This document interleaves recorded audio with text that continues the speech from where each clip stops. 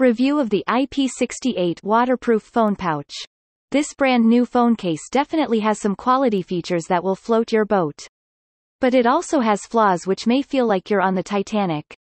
No water seeped into the case when the phone was waterboarded as part of its test for punishment. Much to my surprise, photos taken and captured through this plastic pouch showed amazing precision and clarity. They were as clear as a teenager's face post-acne treatment. Phone apps were as delightful as the apps at Hooters. Hot wings, BBTW, bomb by the way. The phone apps not Hooters girls, opened without delay and functioned properly moving from screen to screen. I searched the internet like normal and got normal results. All pages pulled up according to my specific searches without difficulty or delay. There is also plenty of room to store a couple of credit cards, cash, and a key. All in all, the dry function and feature of this phone casing is top-notch. On the flip side, the click-click part of the Pelican Marine did not work. I repeatedly tried to take photos underwater, but I might as well have been taking pictures in a tunnel with no light. Needless to say, I refuse to show my pearly whites for this portion of the review.